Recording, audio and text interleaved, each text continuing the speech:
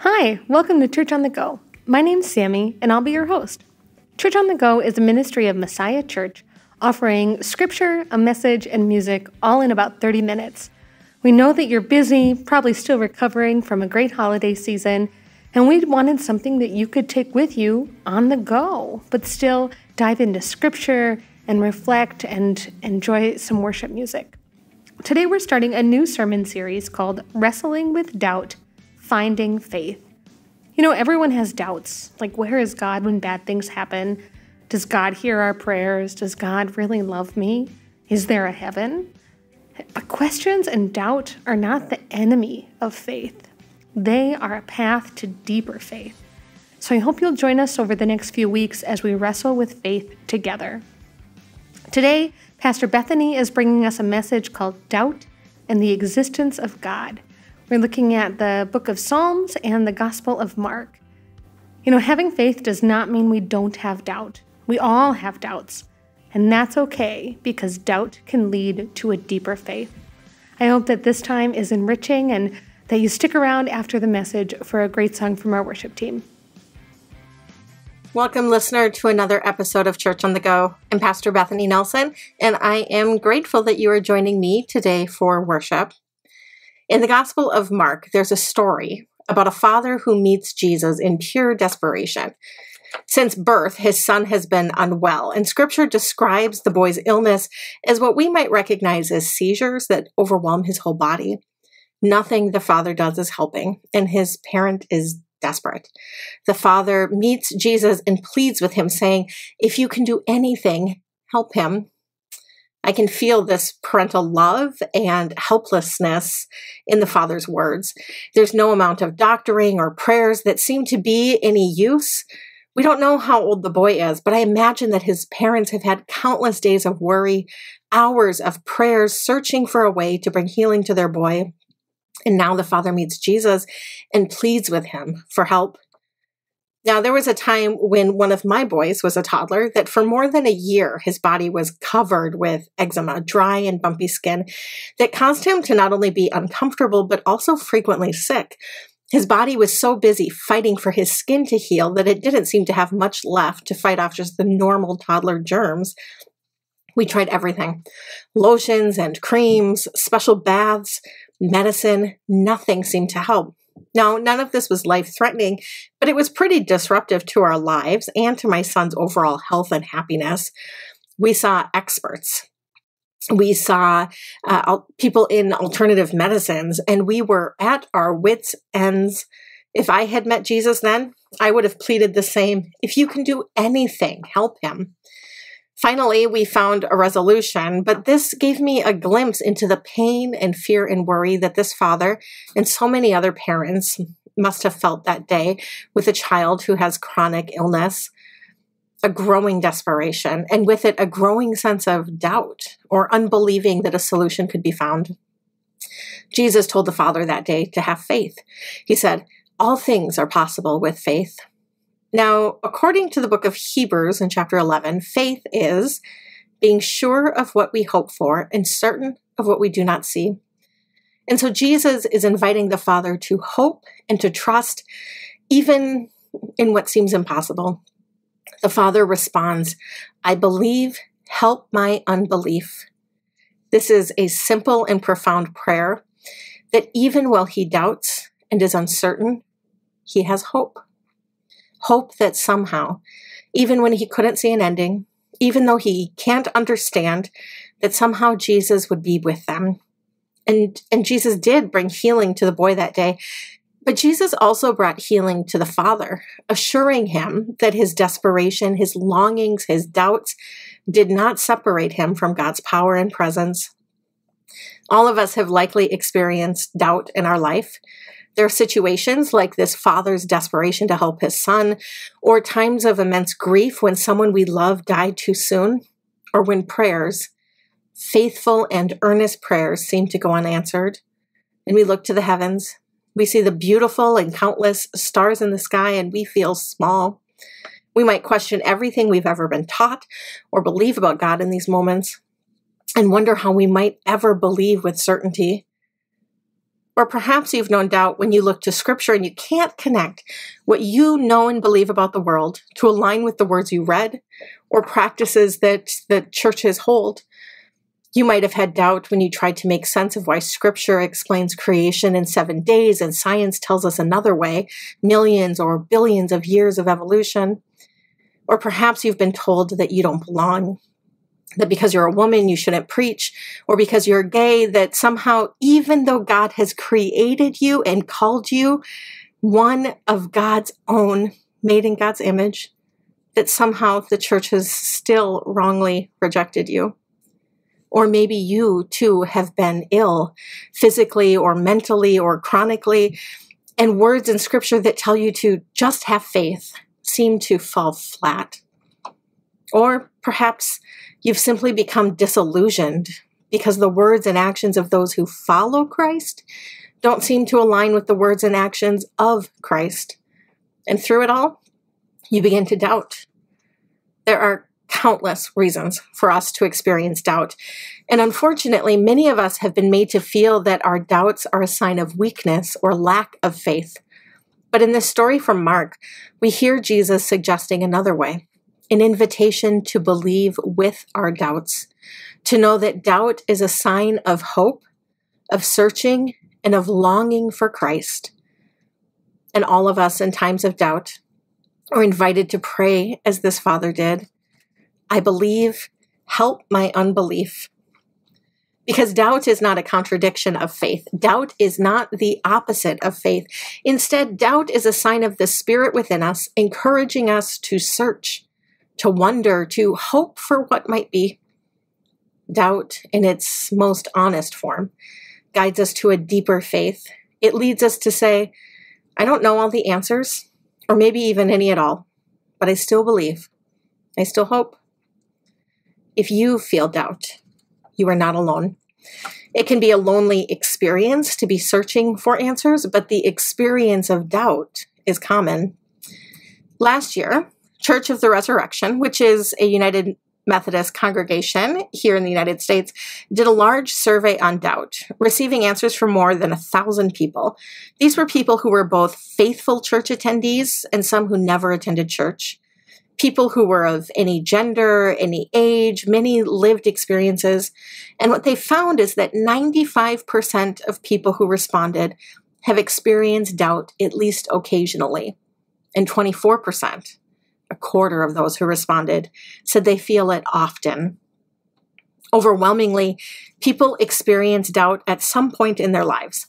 Doubt does not threaten faith, but is a crucial part of our growing in love of God and discovering new about our faith in Christ. Scripture, too, is filled with stories of doubt. Abraham and Sarah in the Old Testament, having been promised descendants to number the stars in the sky, had doubt.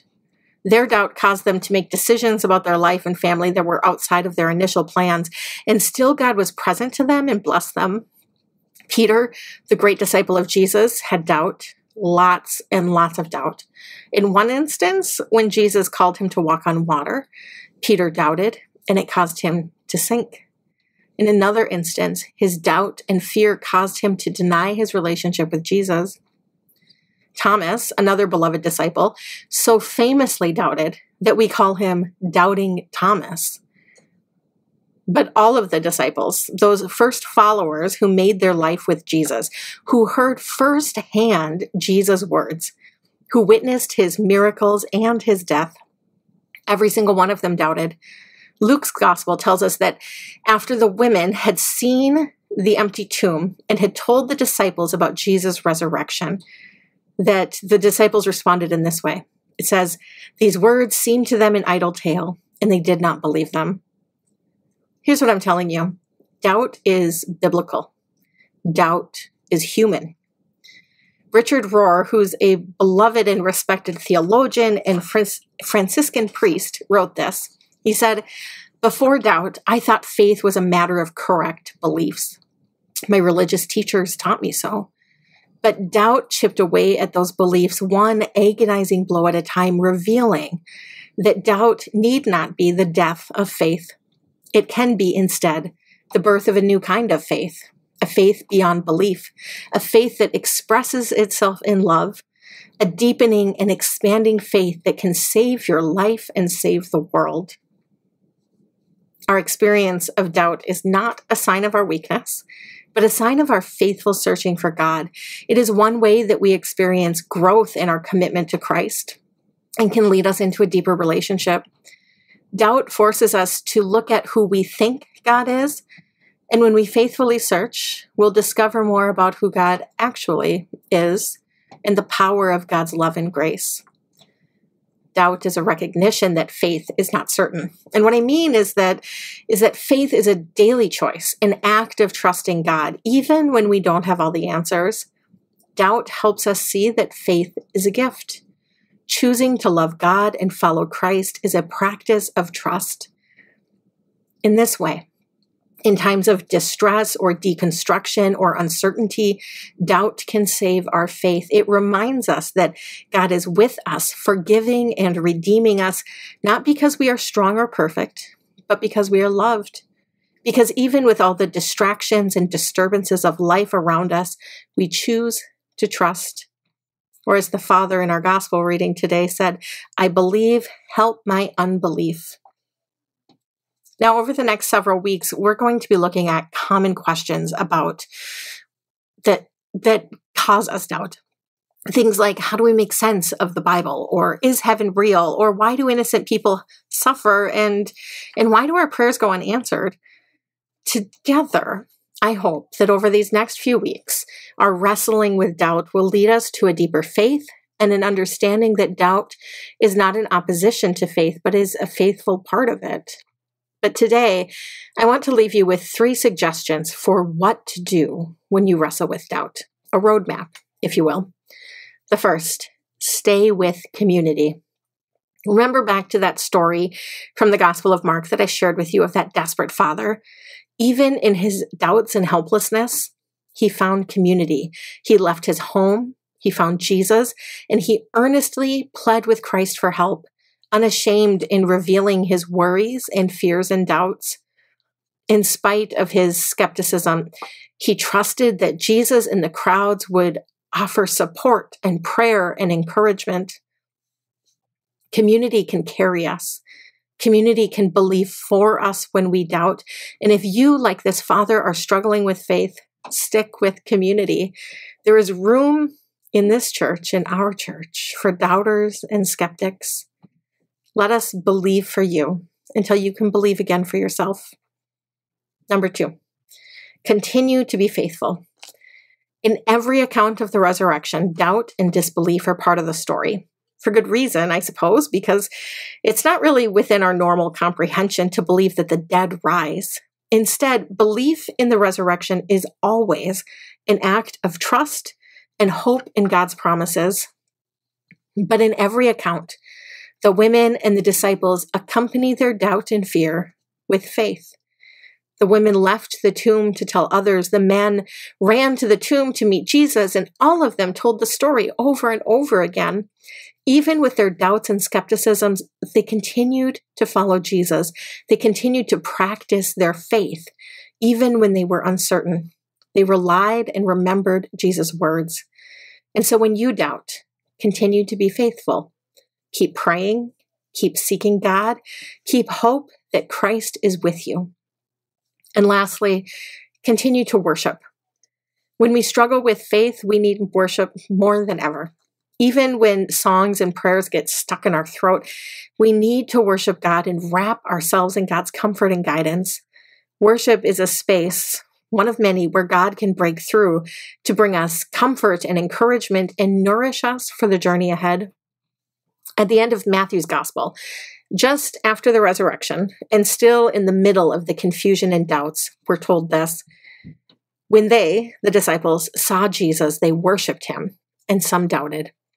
Jesus came and said to them, "All authority in heaven and earth has been given to me. Go, therefore, and make disciples of all nations, baptizing them in the name of the Father and the Son and the Holy Spirit, teaching them to observe all that I have commanded you. And behold, I am with you always to the end of the age." It was in community by their faithfulness and in worship that Jesus confronted their doubts by blessing them and sending them into the world. Jesus greets our doubt with blessing and assures us of his presence. It's as if Jesus were saying to them, I am with you in good times and bad. I am with you when your faith is certain and when you doubt. I am with you in every time and circumstance.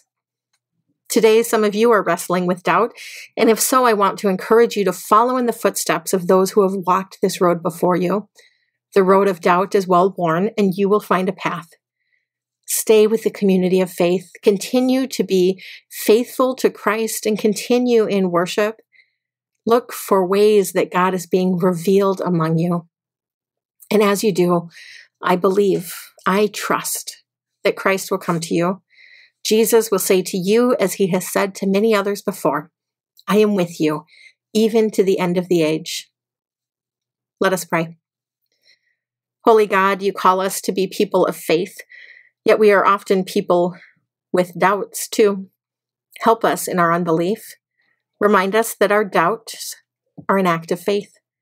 Comfort and heal us, and help us to trust in you. Assure us that you bless our doubts and invite us to be our full and true selves. Give us courage to be honest and to confront our doubts, knowing that as we do, we will find you. We ask this in the name of your Son. Amen. Please stay with me now, friends, as we continue in worship and hear a song from our worship band.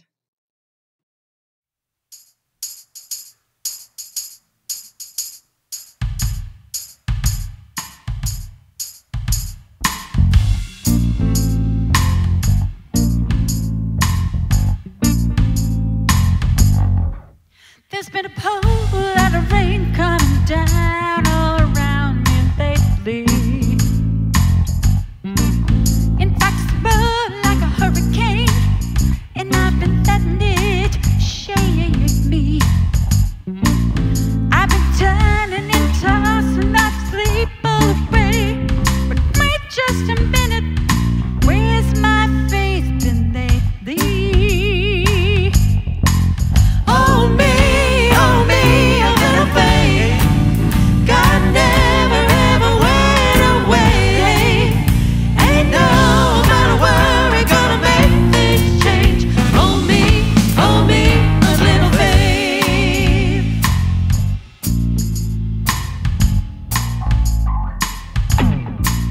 Got no reason in the world to doubt God will take care of me. In fact, he's proven time and time again how much he loves me. Yeah, I'm not talking about maybe, and I don't mean he might. So why do I worry? Forget sometimes he's with me. Oh me, a little faith. God never ever went away.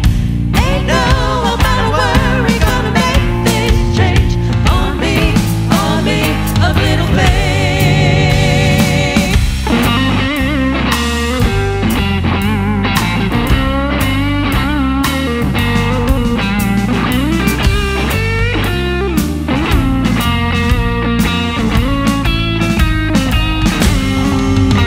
With a little bit of faith is all it really takes, and I'll be alright.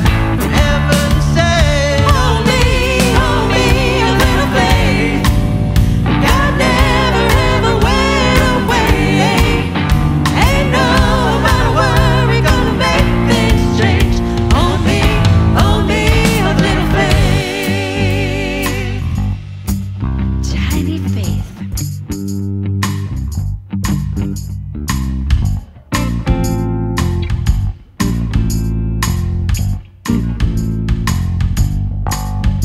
Ain't no amount of worry gonna make things change. Oh, ain't no amount of worry gonna make things change. ain't no amount of worry gonna make things change. Oh me, Itty bitty tiny faith.